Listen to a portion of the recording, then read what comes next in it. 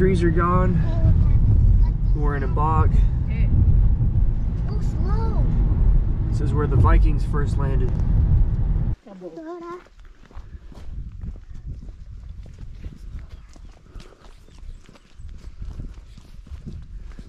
The leader. Of the pacts of the encampment.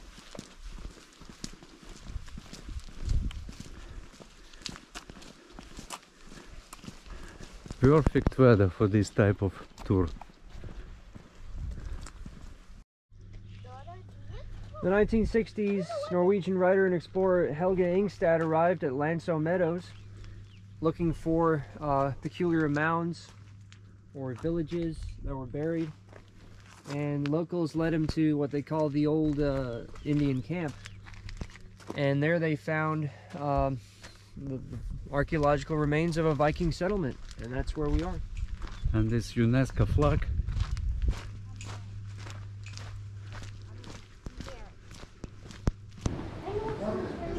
An official flag. Unofficial, yeah. This pink. Nice souvenir store.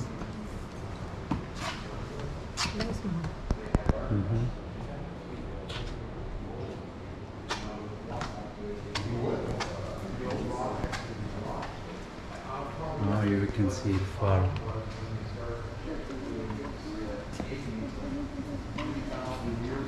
Let's go for the movie.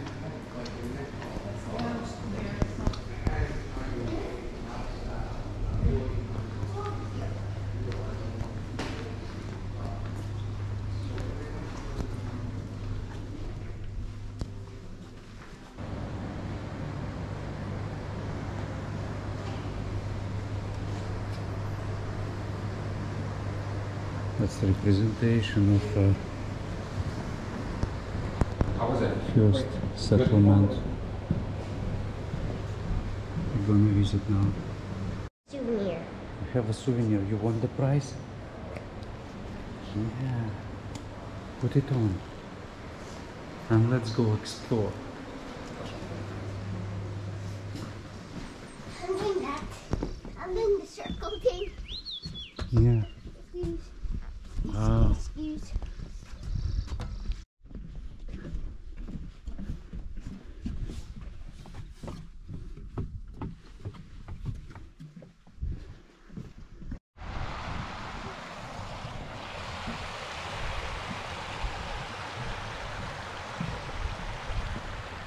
Full-time salmon probably coming here. More archaeological sites.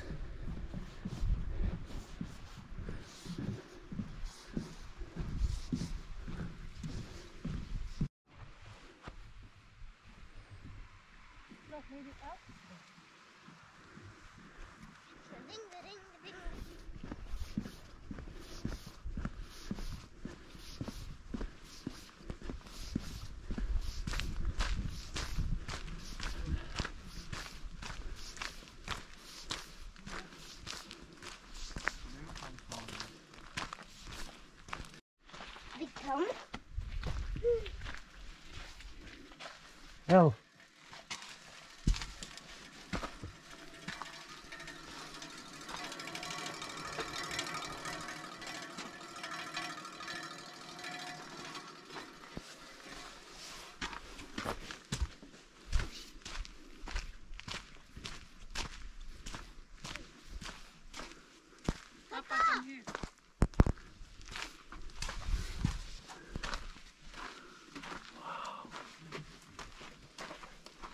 Wow. Look at those.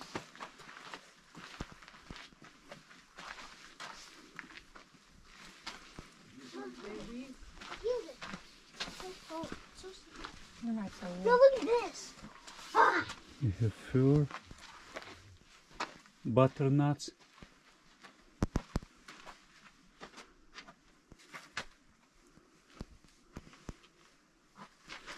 Oi, what is that? Yeah. Let's go check the fire. Let's see fire.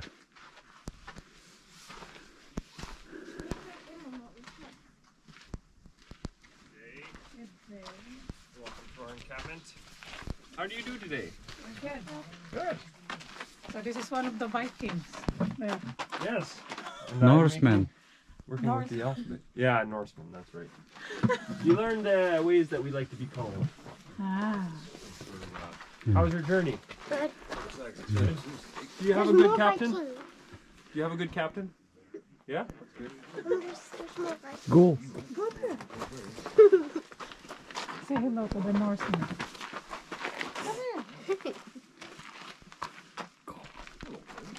Hello. Come on.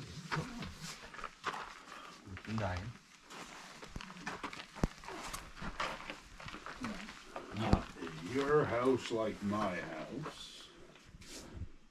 Not the same, is it? Not the same. Oh, okay, all right. Well, you can look around at my house. And that's my bedroom. See, is it like yours?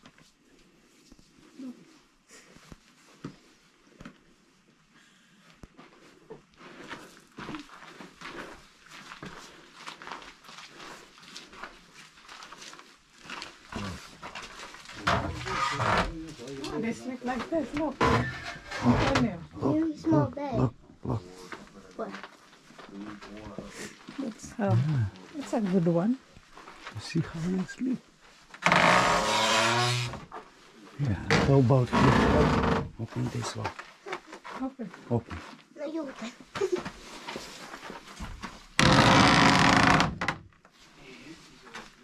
What's that? Yeah. Bed. Bed, another bed.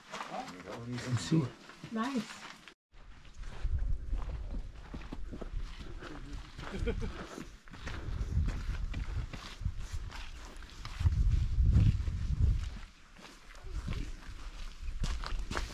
Or metal. Daniel house here. I think I know where's Oak House. Right behind there. Are you staying? No? Can we leave you here? No? You seen what the walls are made out of? What? Earthworks. You! What is that? Earthworks. Yeah, it's earth. It's incredible. Yeah. This is from the earth they make. But those Peat. ones are the good ones, right? Yeah. Exactly like a Norseman movie, right? Let's check that house. We already went there, inside. But from outside, what see?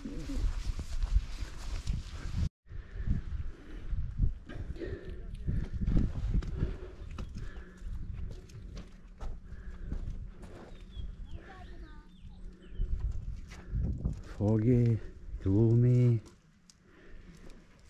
treeless. Well, it's treeless because the Vikings took down a lot of the trees to build their mud huts. Don't need it.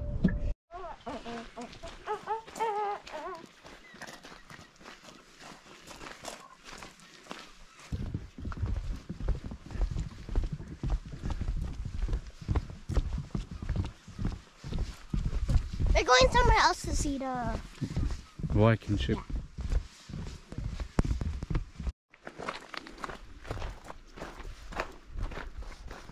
You see? Good. Window opening. Good. Let's go. You sure?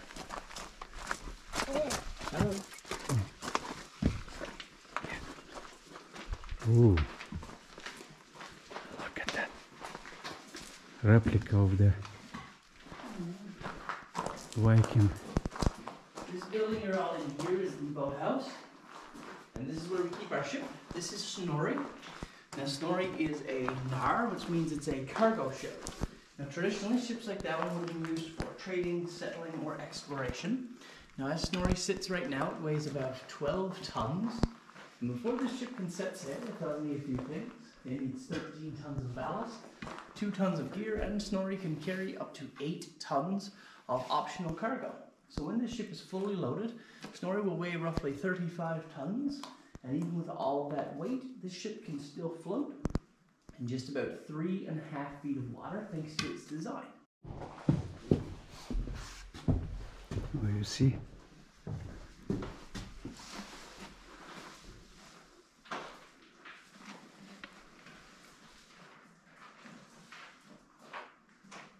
They would use some nails nails.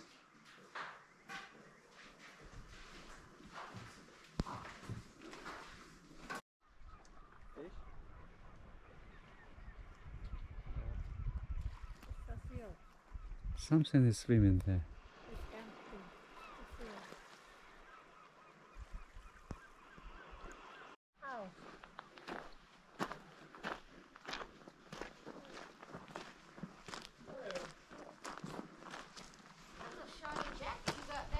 The one is called Neftaffel. These games are commonly found carved on top of large wooden sea chests. So whether you're at home or at sea, you can just sit down on either side and have a game. Board game. Yeah. Who's a lunatic? I heard it sound underwater. Go say good morning. Say good morning. Say good morning. And welcome to the Scally. Thank you. These are very fluffy. That's our sheepskin. You see our sheep up in the van? She actually does one of the big expeditions here. So And it's part of our hall. It's called your Scally or your kitchen area. It's where you would eat and sleep. And our benches that you see throughout our village, that's where our ship's crew would sleep. Families would sleep together, separated by a cot. Except for your chief and wife, they would head up the village, and they would have slept in the far corner. And the two high chairs are for chief and wife. Chief would sit and roll the end, and his wife would roll us. And then we got caught not working. By the end of our day, we probably would not be eating. You get 2 meals a day, one in the morning after a couple hours of work. And then you wouldn't feast until your work was done late into the day. Everything they cooked was on an open fire. You had a cultured hanger for a stew pot. Stew was their main meal. Whatever was left from today's meal, you would add.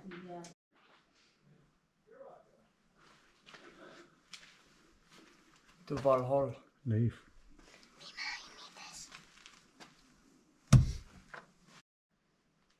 I'm spinning it and she's knitting it. You see, we have a big bag of fleece there. We have to spin all of that. It's going to be a lot of spinning.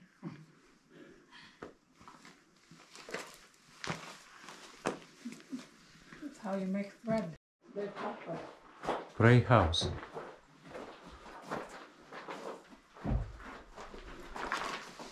Famous days for ceremony.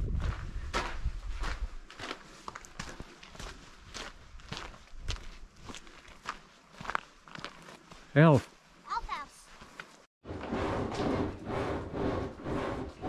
So this building right here is our blacksmith shop. Blacksmiths were very rich people because we made stuff you needed. We made weapons and armor, cooking tools, farming tools. We made the rivets for the ships, and we also made jewelry. But your blacksmiths were known to have short lives due to all of the smoke. Because of this, I would have to train an apprentice around the age of 9. The first job of my apprentice was just pumping the bellows. As my apprentice became a man around the ages of 12 to 14, they would start working with the iron, and not long after this, they took over as the blacksmith because the father was just unable to work.